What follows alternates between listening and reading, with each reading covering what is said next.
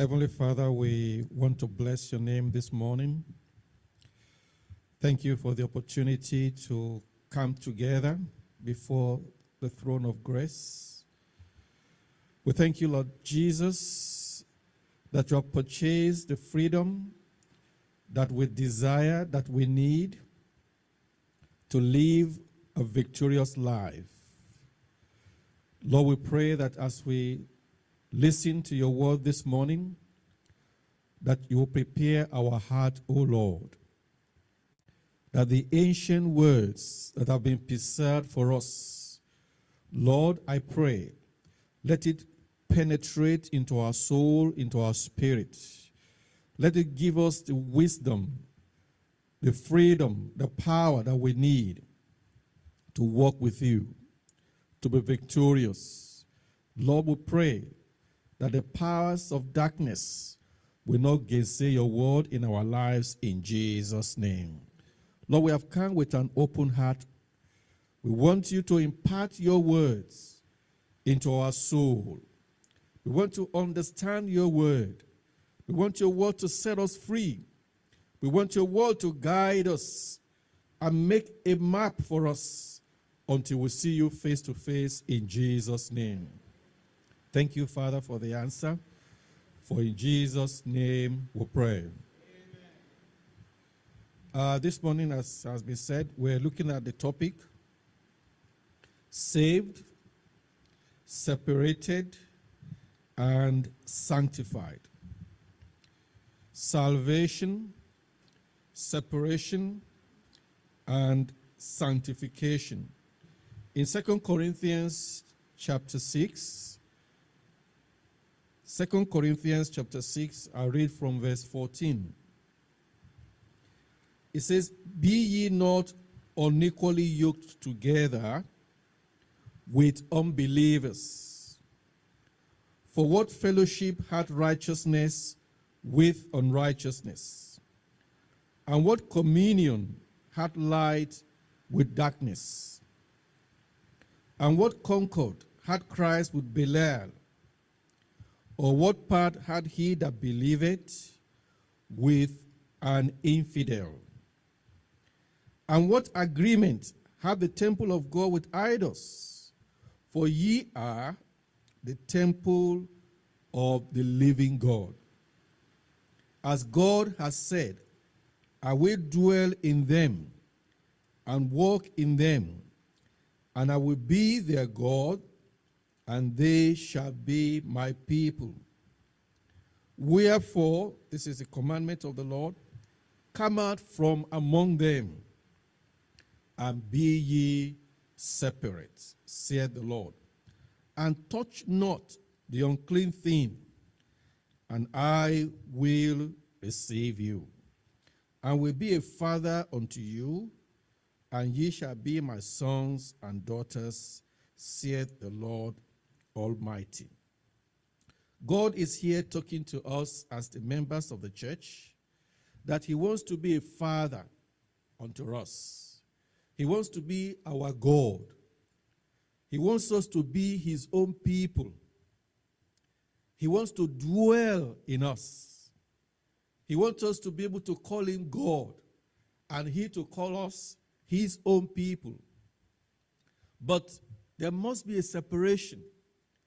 There must be a distinction between the people of God and the people of the devil. And that is why it starts in verse 14, that there are two opposing kingdoms. There are two opposing worlds. You have the world of the unbelievers and the world of the believers. You have the world of the righteous. You have the world of the unrighteous. They have the world of the light and the world of darkness. We have Christ as opposed to Belial or Satan. We have the temple of God and we have idols. And these two kingdoms are diametrically opposed to one another. You cannot be in the two kingdoms at the same time. And you cannot shuttle between one kingdom and the other. It is either you are in the kingdom of light or you are in the kingdom of darkness. Look at what Jesus Christ says in John chapter 18. John chapter 18, verse 36. He says, Jesus answered, my kingdom is not of this world. And you will have heard as a believer many times that we are not of this world. Because the kingdom of our God, the kingdom of Christ is not of this world. If my kingdom were of this world, then would my servants fight? Sometimes we wonder, why is God not intervening physically in the affairs of his people? He says here, he was before Pilate, and Pilate was surprised. You say you are a king, and now you are under arrest. Now you are supposed to be crucified. Your own people have delivered you to be crucified, and you say you are a king. Where are your subjects? Where are your servants? A king is supposed to have an army. And how can you be arresting the king of a kingdom and the armies are not fighting? If somebody was to go to Canberra now, I want to arrest the prime minister. I want to do some evil to him. Of course, the armies of this nation will fight. But Jesus Christ was telling him, he said, look, if my kingdom was of this world, then my servants will fight. It's not because I don't have servants. It's not because they are powerless, they cannot fight, but my kingdom is not of this world. So you must realize as a child of God, our kingdom, the kingdom of Christ, is not of this world. It is a different kingdom. It is a spiritual kingdom for now, but it's going to be a physical kingdom in the world to come. But the question is, are you in this kingdom? You cannot afford to be in doubt whether you are in the kingdom or not. If you are in doubt, probably you are not. You must be sure whether you belong to the kingdom of darkness or the kingdom of light. My prayer is that this morning, the Lord will open your understanding. If you are not yet in the kingdom, you will press into the kingdom. And if you are in the kingdom, you will have a realization of what it means to be in the kingdom. What it means to be in the kingdom, but in this world. Not being of the world, but in the world. The Lord will give us understanding in Jesus' name. I look at 3 points before we pray. Number 1, saved from the wrath to come. Point number 1, saved from the wrath to come. Number 2, separated from worldly pollutions.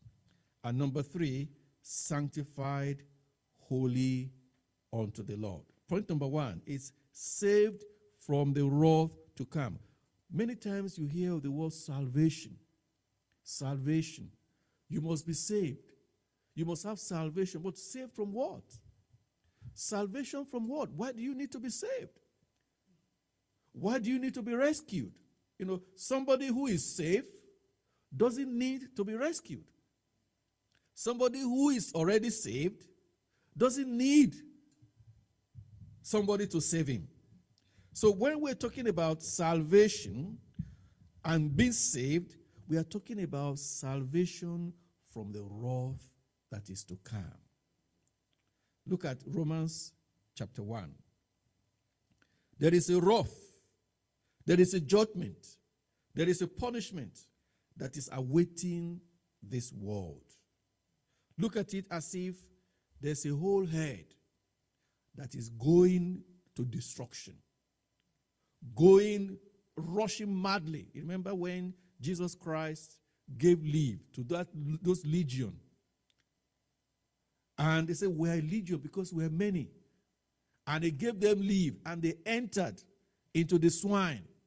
And the Bible says thousands of them, they rushed madly into their destruction. All of them perished. And the villagers were so much afraid, they said, Jesus Christ, please, can you leave our village? That is how the world is. A mad rush to destruction. A mad rush to hell. And that is why there is need for salvation. When we talk about the gospel, we say the gospel is good news. Why do we need a good news? Because there is bad news. And the bad news is because the world is on a mad rush. Satan is rushing them, just like those demons. They entered into those swine. Those swine were innocent. You can imagine, you feel sorry for them. But it is because all those demons, they always want a body to dwell. And the same thing, the Bible says the God of this world, the God of this world has blinded the minds of them that believe not, and they are on a mad rush to hell. That is why they need salvation. Romans chapter 1, verse 18. It says, for the wrath of God is revealed from heaven against all ungodliness and unrighteousness of men who hold the truth in unrighteousness. I want you to look at yourself this morning. The wrath of God is revealed against all ungodliness. If there's any ungodliness in your life, the wrath of God is revealed against you. If there's unrighteousness in your life, the wrath of God is revealed against you. There is a judgment that is to come. Why? Because the wrath of God is the punishment of God. The society we live in today, they say everybody is basically good.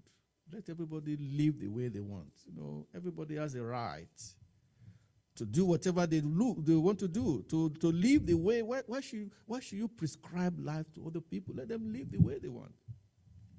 But where there is liberty, there is responsibility.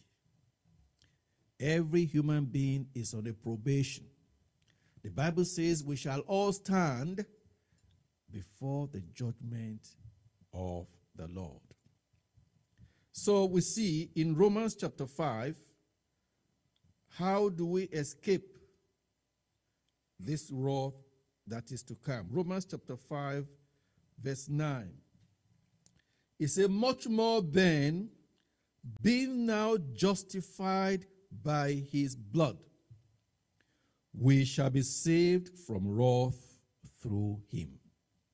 The only way you can escape the wrath that is to come on this world is to be justified by the blood of Christ. What does it mean? Somebody says, justified means just as if you have never sinned. When the blood of Jesus Christ cleanses your heart, cleanses your life, forgives your sin, God looks at you as if you have never sinned. And therefore, the wrath of God. So when we talk about salvation, is salvation from the wrath that is to come. In 1 John chapter 3, 1 John chapter 3, just as we have read in our text of 2 Corinthians chapter 6, John the beloved here, he was identifying those two categories of people. Those that are in the kingdom of the devil and those that are in the kingdom of Christ. 1 John chapter 3, verse 8. He that committeth sin is of the devil. For the devil sinned from the beginning. For this purpose the Son of God was manifested, that he might destroy the works of the devil. Whosoever is born of God doth not commit sin, for his seed remaineth in him, and he cannot sin, because he is born of God. In this the children of God are manifest, and the children of the devil. What is the distinguishing mark between the children of God and the children of the devil? S-I-N. I like the way they teach the children. They said S-I-N is Satan identification number. It's a pin. That's the pin number. When you have a pin number, you can access a particular enclave. Could be your account, could be, a software or anything.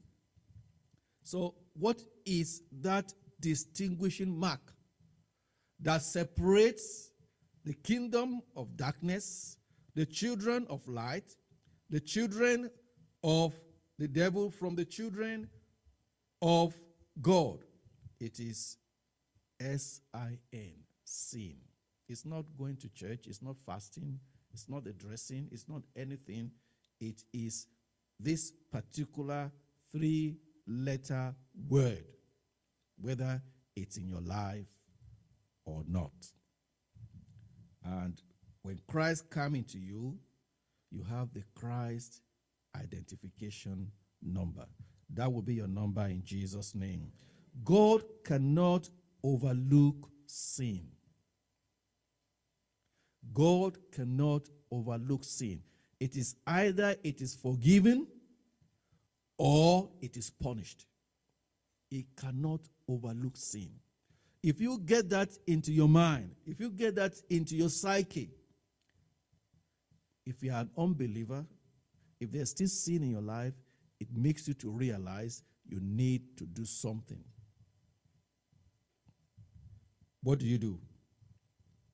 Salvation is to escape from the judgment and the wrath to come. Look at what John the Baptist told the people that came to his preaching. Matthew chapter 3. Matthew chapter 3, verse 7. Matthew 3:7. But when he saw many of the Pharisees and Sadducees come to his baptism, he said unto them, O generation of vipers, who has warned you to flee from the wrath to come? This is the warning. God is warning you. Flee from the wrath to come. When he saw a lot of those Pharisees coming to his preaching, he said, what are you doing? Who has warned you? Because they knew that there was a wrath that is to come, and therefore they were running. But he said, don't just run. There's something you need to do. Verse number 8. Bring forth, therefore, fruit meet for repentance. To flee from the wrath to come, you need to repent of your sin. Bring forth the fruits of repentance. Don't just say, I've repented of my sin, but your old ways of sinfulness is still in your life. No, that's not bringing forth the fruit of repentance. And there is no excuses. Think not to say within yourself, we have Abraham to our father, and so what? For I say unto you that God is able of these stones to raise up children unto Abraham. I was born in deeper life. It doesn't mean you're born again. My father is a pastor. Oh, we knew when this church was started. We have been in the church since day one. Say not, we have Abraham to your father. The question is, are you saved? Have you repented of your sin? Have you bring forth fruits that are made for repentance? Look at John chapter 3 in verse 36. John chapter 3 verse 36. He that believeth on the Son had everlasting life, and he that believeth not the Son shall not see life, but the wrath of God abideth on him. My prayer is that the wrath of God will not abide on you in Jesus' name. And at the final judgment, God will separate those for whom Christ bore their wrath from those that will bear it themselves. If Christ has not borne your wrath, you will have to bear it yourself. That's the difference between those whose Christ has borne their wrath because they have believed on him, because the blood of Jesus Christ has justified them. And in saving us from his own wrath, God has done what we could not do. And he has given us what we do not deserve. Imagine, God provided a way to save us from his own wrath by putting that wrath on the Lord Jesus Christ. So our sin must be put on the Lord Jesus Christ. The Lord is calling you this morning. Do not say, we have Abraham to our father. Do not bring any excuses. You must be sure. Are you saved? Are you really, really saved? If you are not sure, my prayers are this morning, you will go on your knees, and the Lord will give you that salvation in Jesus' name. Point number 2, separation from worldly pollutions. Separation from worldly pollutions. Let's go back to 2 Corinthians chapter 6. 2 Corinthians chapter 6 from verse 14. It says, be ye not unequally yoked together with unbelievers. For what fellowship hath righteousness with unrighteousness? What communion hath light with darkness? And what concord hath Christ with Belial? Or what part had he that believeth with an infidel? See, there's just a clear line of demarcation. And that is God. That is what God wants for us. You know, the world today, we are bombarded with a lot of temptations. And God wants us to keep that line of demarcation between the church and the world. Between the world and the church. Satan is always trying to blur that line of demarcation by his subtlety. He wants to infiltrate the church. And if you look at a lot of denominations today, and you go to their history, how the founding fathers, they brought those churches together. They stood on the word of God. And compared to what they are today, what is the reason for their demise is because that line has been blurred between the world and the church. You know, in the attempt to make Christianity more popular, let's make it more popular. Let's not talk about sin. Let's not emphasize sin because it's not popular. It's not getting popular. They make it less offensive. You know, if you talk about sin too much, you offend many people, and therefore they become silent. And that is what has destroyed those churches. It will not destroy our church in Jesus' name. They make it more palatable to sinners. You know, many people come here, and maybe first week, second week, third week, by the time they begin to hear the word of God, and it shakes them, just like Felix. Felix heard the word of judgment. He trembles, said, I don't want to hear this now. And they run away. Does that mean we change the message? No. We cannot make it palatable by compromising. They want to make it less narrow. Jesus Christ said, narrow is the way that leads to life. And you cannot widen it. Just because you want more people to go there, you'll be taking them to hell. It must remain narrow because it cannot take people and their sin and baggages. And it must remain exclusive. Look at what God says in verse 17. It says, wherefore, come out from among them and be ye what? Separate. See, God has always been interested in his people being separate, being exclusive, being distinct. If you look at Isaiah chapter 52, Isaiah chapter 52, this is in the Old Testament, verse 11. It says, depart ye, go out from thence, touch no unclean thing, go ye out of the midst of her, be ye clean, that bear the vessels of the Lord. Now, what vessels was he talking about here? These are just physical vessels. The priests, they will handle the basins.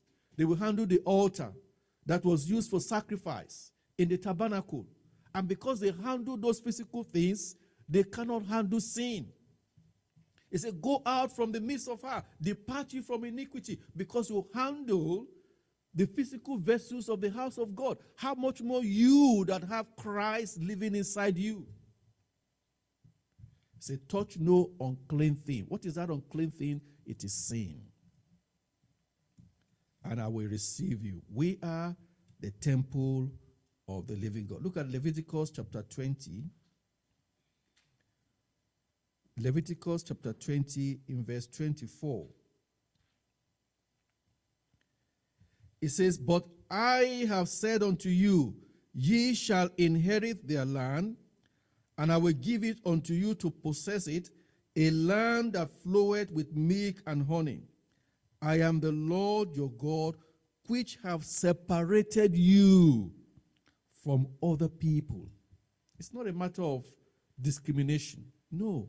It's because God wants a distinct people that will show forth his glory. All the surrounding nations were idol worshippers, and God wanted them to be separated from those idolatrous nations. He says, I have separated you because I want you to show forth my glory. The church cannot be an effective lighthouse for Christ. We cannot be an effective lighthouse for the truth when we entrap ourselves with worldliness. We are to separate ourselves from worldly attitudes and habits and lifestyle. Look at 1 John chapter 2. 1 John chapter 2 in verse 15. Love not the world, neither the things that are in the world. If any man love the world, the love of the Father is not in him. For all that is in the world, the lust of the flesh, the lust of the eyes, and the pride of life is not of the Father, but is of the world. And we are not of the world. People, unfortunately, in some of our societies, the pride of life, they want to celebrate, birthday. There's no harm in it. You want to dedicate something, there's no harm in it. They say, we want to give glory to God. We want to thank God. We want to give thanksgiving unto God. But the motive is a show off. They just want to show off who they are, what they have. And that is of the world. It's not for believers. The pride of life. So Paul was writing to the Corinthian church. In 2 Corinthians chapter 6, it says, we are the temple of the living God. There is no fellowship between righteousness and unrighteousness. There is no communion between light and darkness. There is no concord between Christ and Belial or Satan. There is no partnership between a believer and an unbeliever. And there is no agreement between the temple of God and idols. But the Corinthian church, because of the influence of idolatry, pagan worship, immoral culture, and the false teachers, they were in danger of moving back into the kingdom of darkness. And that is why the warning came that they must be separate. One of the subtle strategies of Satan is for the church to tolerate sin, for you to overlook sin. No talk about it. Just bear with the people. They are weak.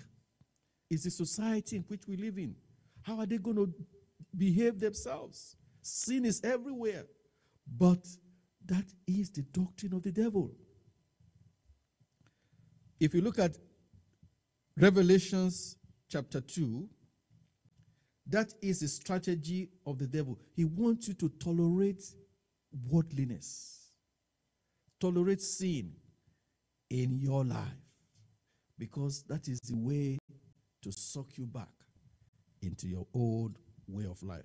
Revelation chapter 2, look at the church in Pergamos. Revelations 2:14. It says here, but I have, let me read from verse 12. And to the angel of the church in Pergamos write, this thing said he which had the sharp sword with two edges, I know thy works, and where thou dwellest, even where Satan's seat is, and thou holdest fast my name, and hast not denied my faith, even in those days where Antipas was my faithful martyr, who was slain among you, where Satan dwelleth. See, this church was actually placed in a place where Satan's headquarters was. Say, this is where Satan's seat is. I know that you are faithful, even though you are living in the headquarters of Satan. And there was even someone that was faithful. He was killed, but he stood his ground against Satan. But do you know, there was another way, just like Balaam. Balaam couldn't curse the people of Israel. So he counseled Balak, said, do you know what to do? Just infiltrate their ranks with these daughters of Moab. Let them begin to entice the people of Israel. And that is the strategy of the devil. Look at verse 14. But I have a few things against thee, because thou hast there them which hold the doctrine of Balaam, who taught Balak to cast a stumbling block before the children of Israel, to eat things sacrificed unto idols, and to commit fornication. Look at this church. They could stand against Satan directly, but indirectly, they allowed Satan to introduce that doctrine, Balaamic doctrine, introduce the daughters of Moab. Look at Numbers chapter 25, where it happened. Look at what happened. Numbers chapter 25, in verse 1. And Israel abode in Shittim, and the people began to commit whoredom with the daughters of Moab. And they called the people unto the sacrifices of their gods. And the people did eat and drink and bow down to their gods. Look at verse 3. And Israel joined himself unto Baal-peor. How did they join?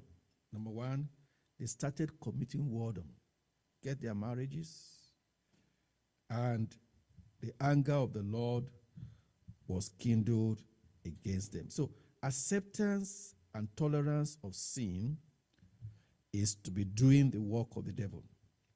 Look at Acts chapter 16. Another strategy that Satan wants to use here. Acts chapter 16, verse 16. There was this damsel that was following Paul and his companions. And as they went to prayer, verse 16 of Acts chapter 16, and it came to pass as he went to prayer, a certain damsel, possessed with the spirit of divination, met us, which brought her masters much gain by soothsaying.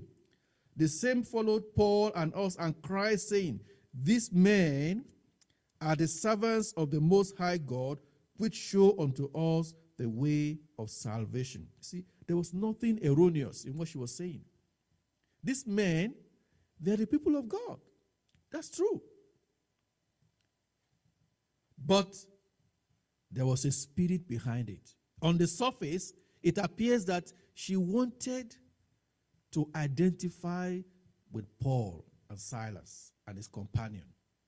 but she was a soothsayer. So that when perhaps they've gone to another city, they will say, you see, we were together with them. We are the same with Paul and Silas. We belong to the same kingdom. That was why Paul had to cast out that evil spirit. And that's the strategy of the devil.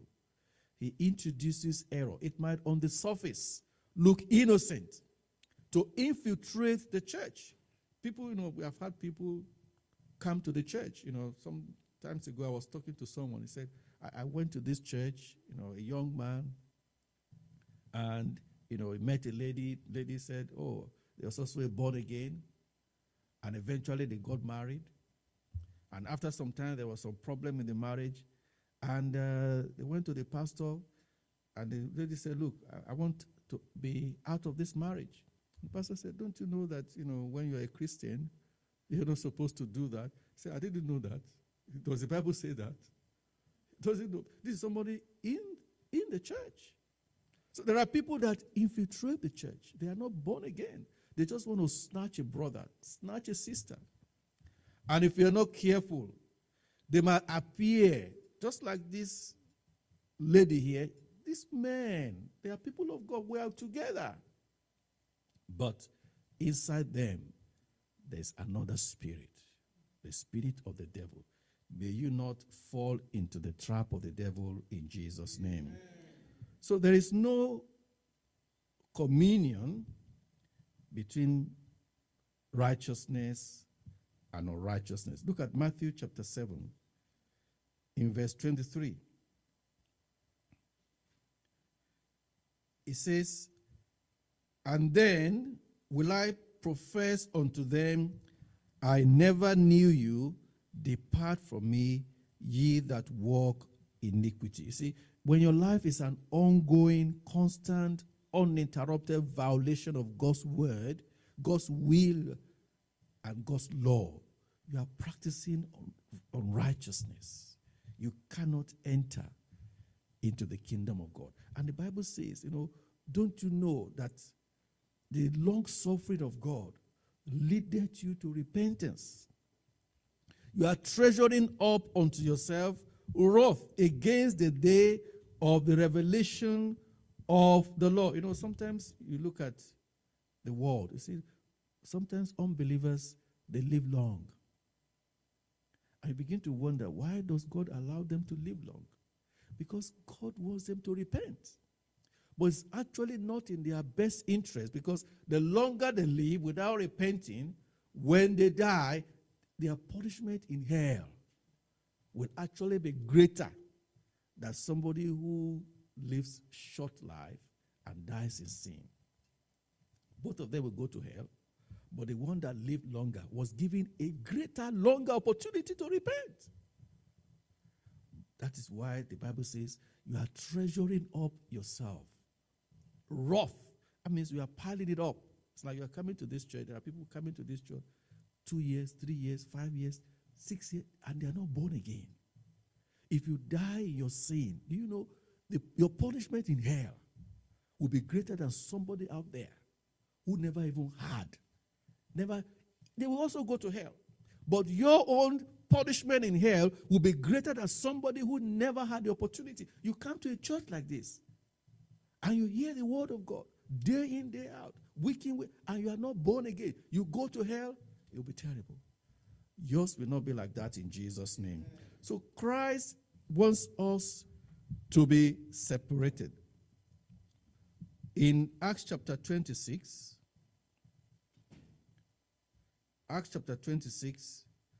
verse 18, it says, to open their eyes and to turn them from darkness to light, and from the power of Satan unto God, that they may receive forgiveness of sins and inheritance among them who are sanctified by faith that is in me. Look at that progression. Number one, you are turned from darkness to light. You are turned from Satan to God. You receive forgiveness of sins, and you are sanctified, and you receive that inheritance. Anytime I remember the day when that brother came to our house many, many years ago, with my younger one, told me the word of God, and I received Christ. It's been many, many years, but anytime I remember the joy that fills my heart. There was a day I was just listening to a song. I just started crying. Because looking at the gift of salvation, the gift of knowing Christ, even if I don't get any other thing on earth, it's just enough for me. It's just amazing. Paul said, I count all things but loss for the excellency of the knowledge of Christ Jesus, my Lord. It's something that you cannot toy with. It's something that is so precious that you just must not afford not to get. The forgiveness of your sins, inheritance among the saints, is the joy that, except you have it, you cannot describe it. It is only when you have it that you know it. The Lord will give you that joy in Jesus' name. The temple of God with idols. Jesus Christ wants to dwell in us. I don't have time to read, but you can read 2 Kings chapter 21, verses 10 to 12. Manasseh brought idols into the temple of Jerusalem, and God punished him severely for it. And that is why the Bible tells us in 1 Corinthians chapter 3, verse 17, it says, if any man defile the temple of God, him shall God destroy, for the temple of God is holy, which temple ye are. It says you are the temple of the living God. You cannot afford to defile that temple. God lives inside you. I was listening to some, it was like a talk about sexual harassment in the workplace. And they were saying that, there's a lot of sexual harassment in the workplace. What are people doing? They said even leering, peeping, staring. When you stare at someone in a suggestive sexual way, that's sexual harassment. I was beginning to wonder, so people in the world, they know this is sexual harassment. But you as a believer, in your closet, those things that you watch, you may say, well, they don't see me. But if the people of the world will count leering, peeping, staring as sexual harassment, and they are working against it, if you have those things, the Bible says, the lust in your heart, you are defiling the temple of God. If those people can take it as sexual harassment, but you begin to wonder because they are ignorant. Somebody who you go to work and then you have a dressing that is provocative. I say I have a freedom to wear whatever I want. I have a freedom to do whatever. And then you say, oh, somebody is sexually harassing me. I begin to wonder. They're confused because they don't have the power to overcome sin.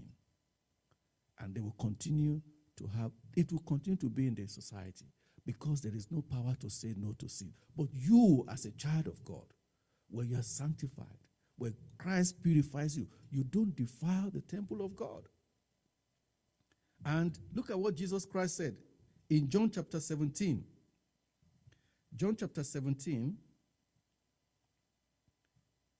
in verse 14. It says, I have given them thy word, and the word had hated them, because they are not of the world, even as I am not of the world.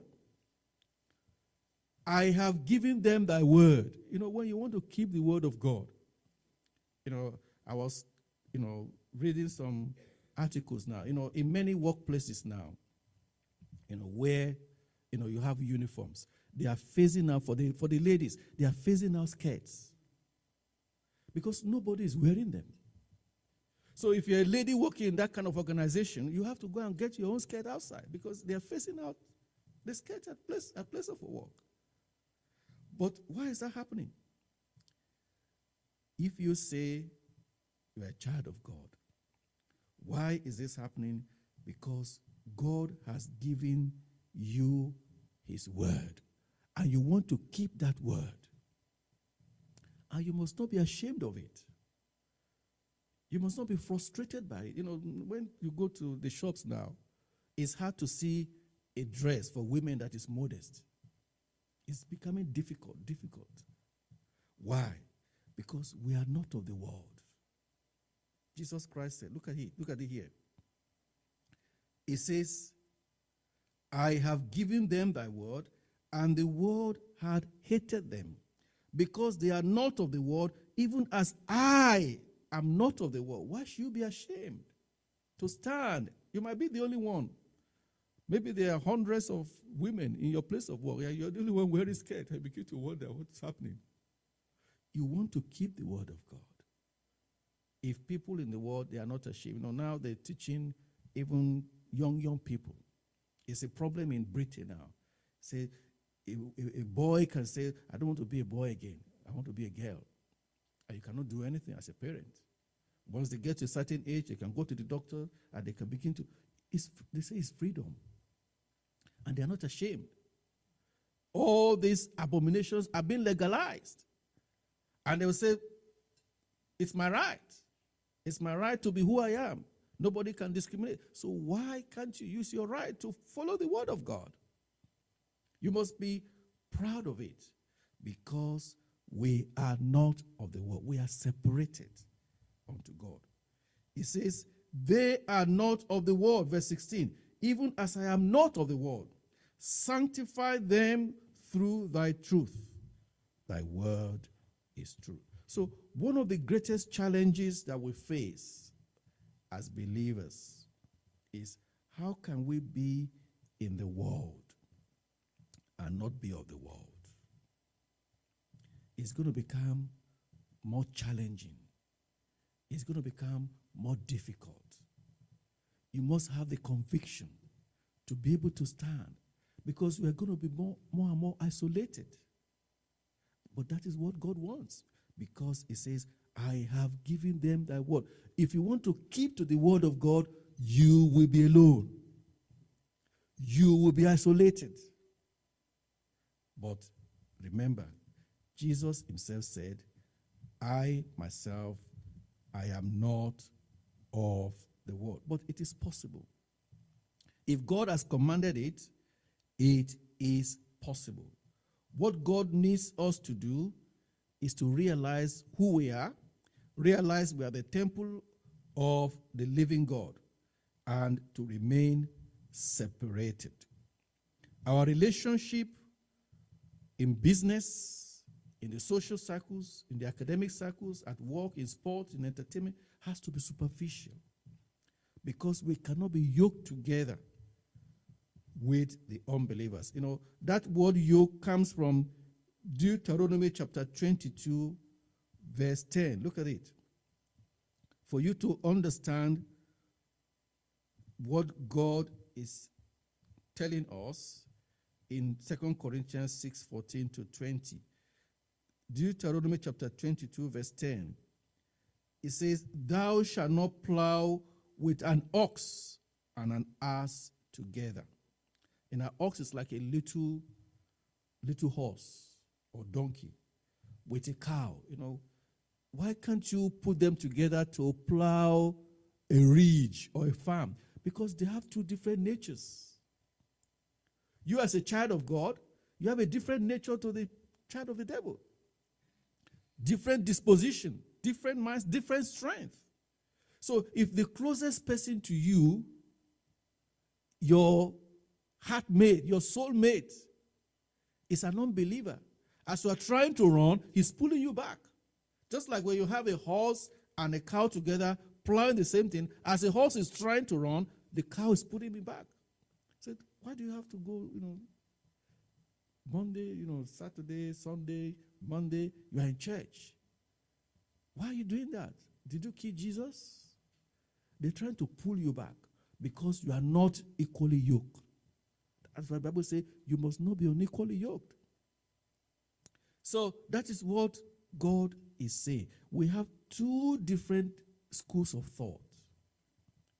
Why are a lot of marriages breaking down? Even Christian marriages is because of this separation, this worldliness that is coming into Christian marriages. You know, people come and your closest confidant is an unbeliever. Somebody who has thrown away her husband. Say, oh, just put an intervention order.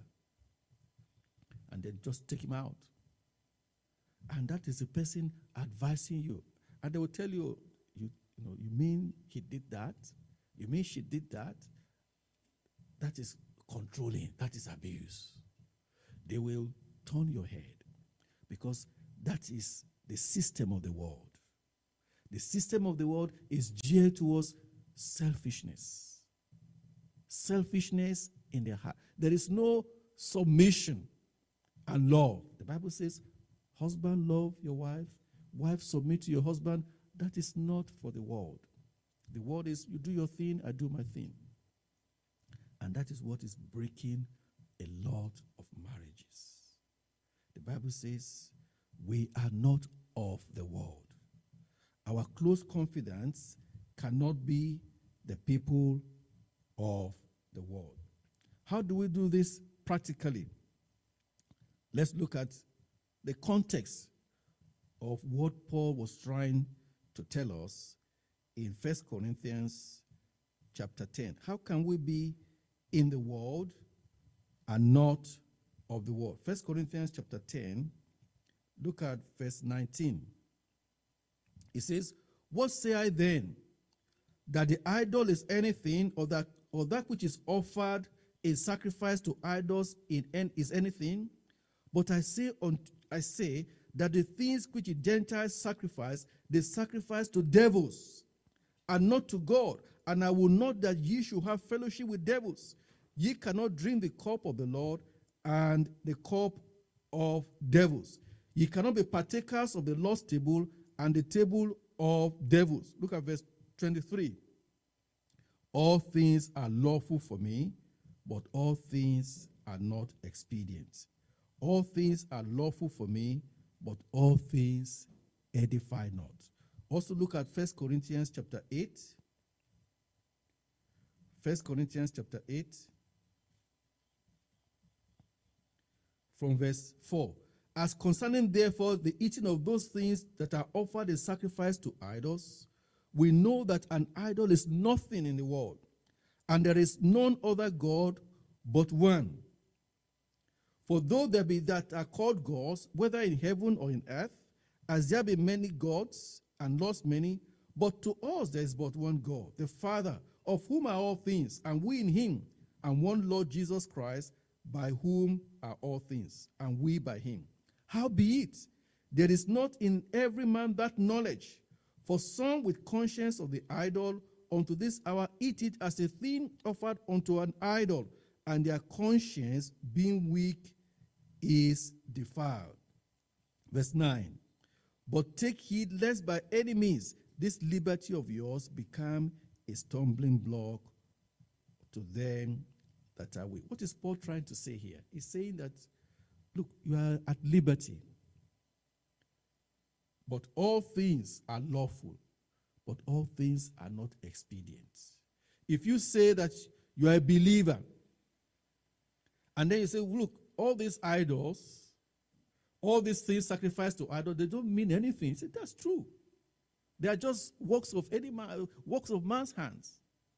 But for instance, if you now go to a place where there is a sacrifice to idols, and then you go there, maybe an unbeliever has invited you, and you go there, say, yeah, you can honor it. But now in that same party, there's a young believer there. And you say, well, I don't care, all these things offered to idol is nothing, the sacrifice is nothing, and you begin to eat. Say, you will be a stumbling block to that young believer that is there. Because seeing you eat things sacrificed to idols, it means that you are emboldening him to also eat things sacrificed unto idols. That is the limit. It says, you are wounding the conscience of such a person. Maybe, there are people who have left the church for whatever reason or the other. Say, oh, I don't like them. I came to your church and somebody did something, said something to me, and I stopped coming. And many of them is because they don't want the scrutiny of the word of God. They don't want a place where they will continue to hear. Sin will ruin your life. They want to be comfortable. And if you, as a believer, you go to the house of somebody like that and say, oh, your church is like this, oh, this person is, and you say, oh, yeah, that's true. Oh, that brother is terrible. That's his, yeah. What are they going to say? You are wounding the conscience of the young believers. And that person who has left the church, oh, yeah, they don't like one another. Because you are pleasing him, offending your brother. Just like that person that went into the house of an unbeliever that was offered things sacrificed to idols. The question is, do I displease the unbeliever that invited me to this sacrifice? Or do I displease the brother, the young brother that is there, whose conscience I can wound by my actions? You would rather offend the unbeliever rather than your brother. Remember what Jesus Christ said. Look at Matthew chapter 18. Better to offend the unbeliever. Matthew chapter 18 verse 6. It says, but whoso shall offend one of these little ones which believe in me, it were better for him that a millstone were hanged about his neck and that he were drowned in the depth of the sea. What is God telling us here? If your actions, if your behavior, anything that is questionable, that will offend, be a stumbling block to another brother or another sister, don't do it. It may appear innocent, it may appear harmless, don't do it. And Paul was writing to them, he said, look, even though these idols are nothing, but there are demons behind those idols. And when you are sacrificing to those idols, you are actually sacrificing to those demons. And I don't want you to have fellowship with demons. The same way in the society we live today. There's some of those lyrics of music. There's some of those YouTube things that are actually demon-inspired. Some of those musicians, they actually are on drugs. And when they're on drugs, Satan enters into them. Demons enter. That's how they get their inspiration. And you listen to those lyrics, you watch those games, you watch those movies. They are demon-inspired. They might appear innocent on the surface, but you are opening your mind to demons. That's what Paul was saying. He said, even though you may say, oh, these demons, these idols are nothing, I can do whatever, but they represent idols. They represent demons. There are demon-inspired, demons behind them. So as a believer, we must be separate, we must be careful.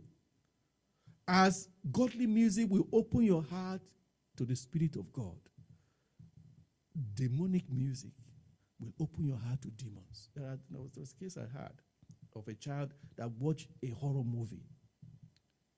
And since he watched that horror movie, he became epileptic. He will have seizures that was uncontrollable. People didn't know. Perhaps while he was watching those, he opened his mind to evil spirits. That is what God is calling us to do. And I pray the Lord will give us the grace to do that in Jesus' name. Lastly, I go to sanctified, holy unto the Lord. Let's look at 1 Thessalonians. We're going to pray shortly because I want us to spend some time to pray. Before we pray, let's look at these passages of Scripture. 1 Thessalonians chapter 5, verse 23. It says, and the very God of peace sanctify you wholly. And I pray, God, your whole spirit and soul and body be preserved blameless unto the coming of our Lord Jesus. Say, I am praying. How do you get sanctified? It's by prayer. I say, I pray for you that your soul, your spirit, and your body be preserved blameless. You cannot get sanctified without prayer. But remember, God wants you separated. Sanctification connotes two things: separation from pollutions. He said, touch not the unclean thing. What is the unclean thing? It is sin, sin. And the Bible says, holding faith and a good conscience, which some, having put away, have made a shipwreck.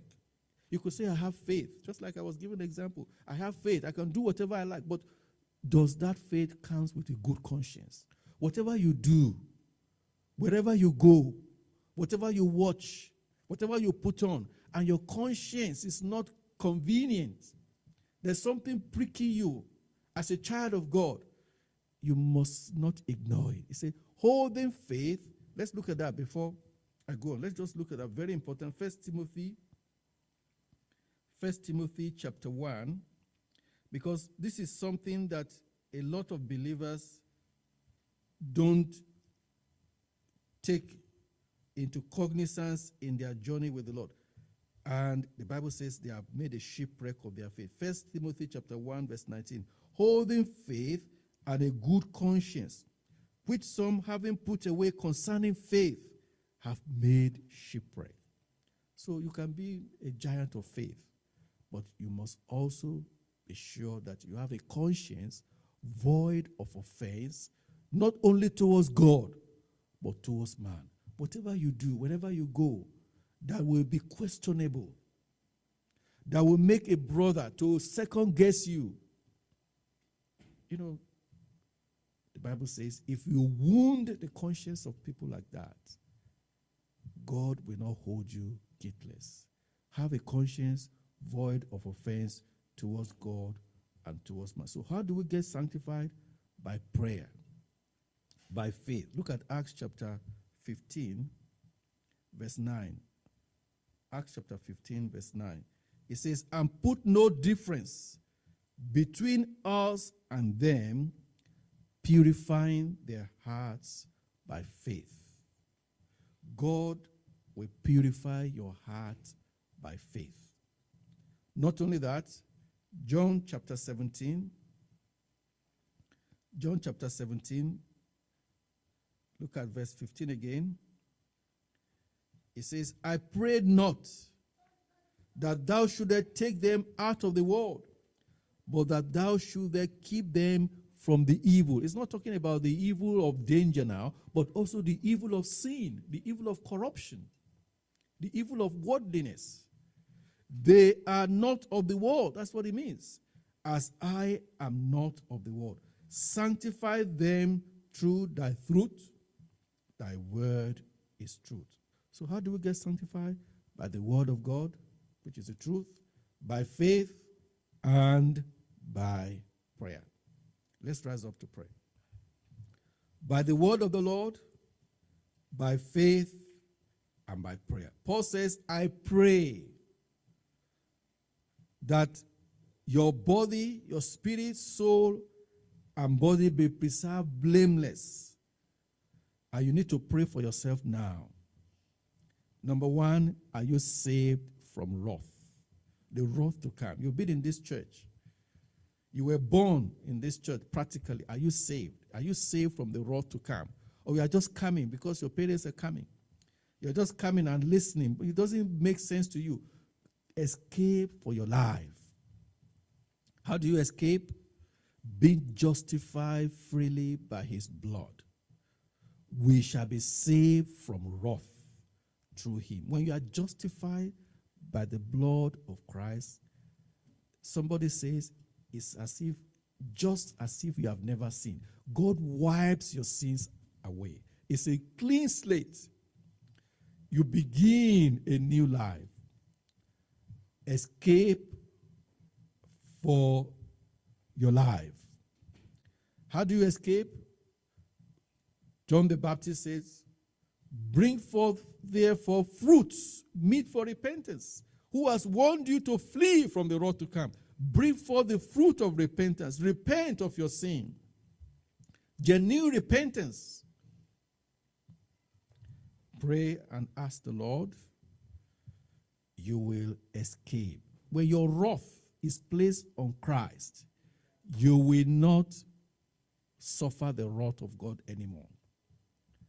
And if you say, oh, well, I'm still living in sin, but God is still blessing me, I'm still passing my exam, I'm still getting this and getting that, don't you know the goodness of God is to lead you to repentance?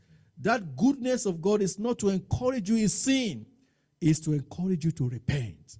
And if you don't, the punishment will be greater. Pray that the Lord will save you from the wrath. Salvation. And are you separate from the world? Are you separated from the world? Or is the world so much in your heart that there is no difference? Pray and ask the Lord. There is no fellowship between righteousness and unrighteousness. There is no concord between Christ and Belial. He said, come out from among them and be ye separate. We're not talking about, moving to another suburb because your neighbors are unbelievers. That's not what we're saying. We're not saying go away from your work because your boss and your co-workers, they are unbelievers. That's not what we're saying. We're not saying go and live in a cave. That's not what we're saying. We are saying when you stand on the word of the Lord, you will be hated. You don't want to please the world. It says, I have given them thy word, and the world has hated them.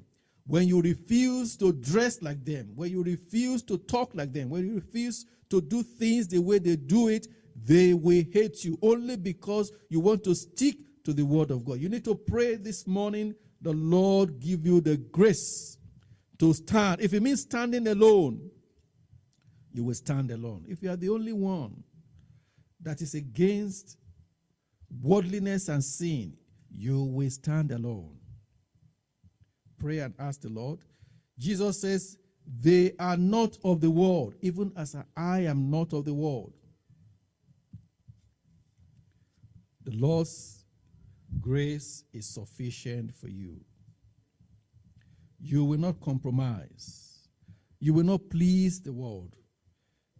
If people that are engaged in abominations, they are not ashamed to come out and to flaunt their ways, and they are proud of it, how can you be ashamed of standing for the Lord? How will you be? And pray that the Lord will sanctify you wholly, your soul, spirit, and body. Be preserved blameless unto the coming of the Lord. Your heart is pure, purified by faith, separated unto God, unto the service of the Lord.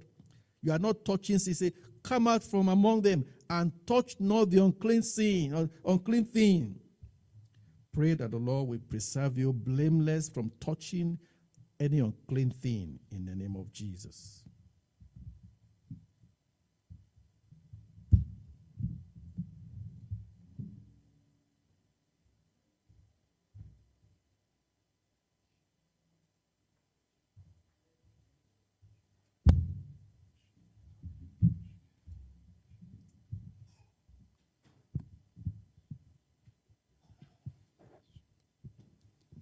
Still in the mood of prayers.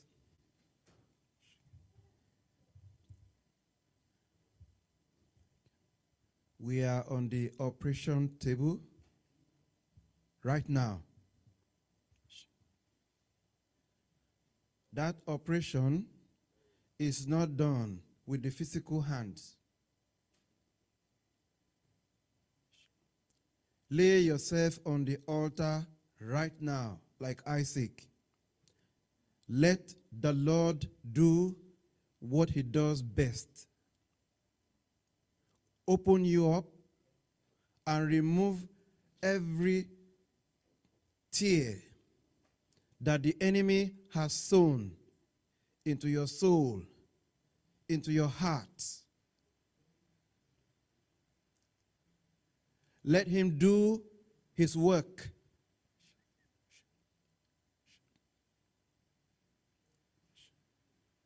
Of everything God created, they were male and female. Unto Adam, there was no female. God performed that surgery, put Adam to sleep, and took from his ribs and formed a woman.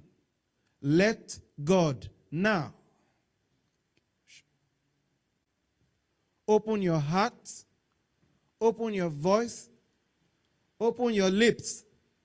Let God do his perfect work. What we have heard this morning cannot go just like we always let it go. I will not let you go until you bless me. Brethren, it is time to lift up our hearts and say, Lord, help me. Everything that is constituting as hindrance, nuisance, unacceptable to God in our lives, we must let it go right now on this altar. Talk to God.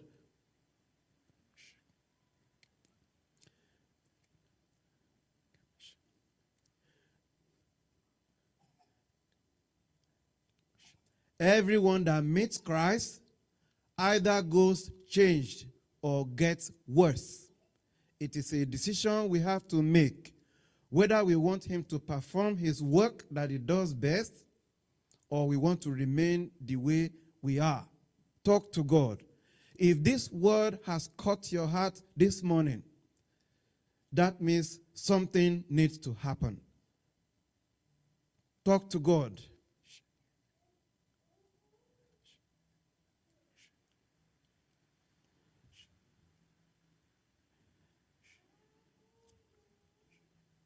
Saved, separated.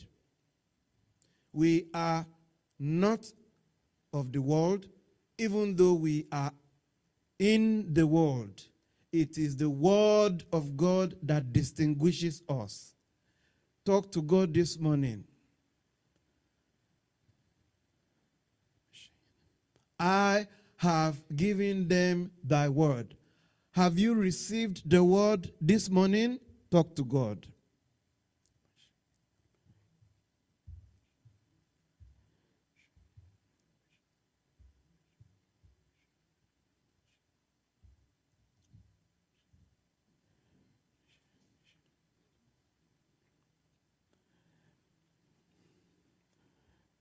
We end by reading Acts chapter 2. I'll read from verse 37.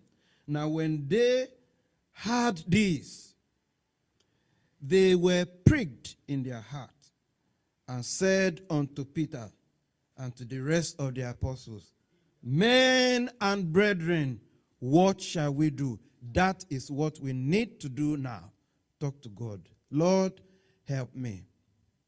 If Peter didn't cry unto the Lord while he was sinking in that water, he would have drowned right there in the presence of the Lord. Reach out to heaven and ask for help.